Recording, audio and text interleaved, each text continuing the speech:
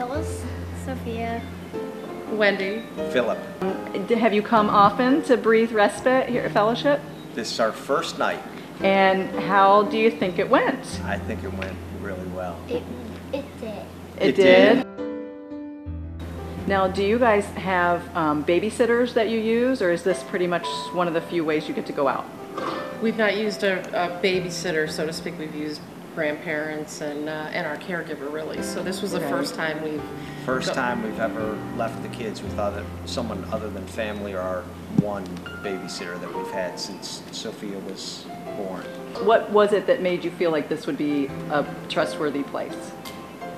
Well, Philip came to, I think, just kind of see how one was and said it was fantastic. So we really wanted to give it a try and support it. It's great. And I was worried. I mean, throughout the course of the evening, I kept saying, should we call? Do we get a call?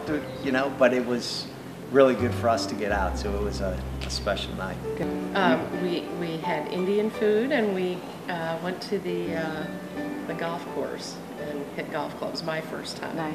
You had fun? I It showed was up like a my date husband. night. So. And it really was like a date night. Yeah. So it was special. Yeah.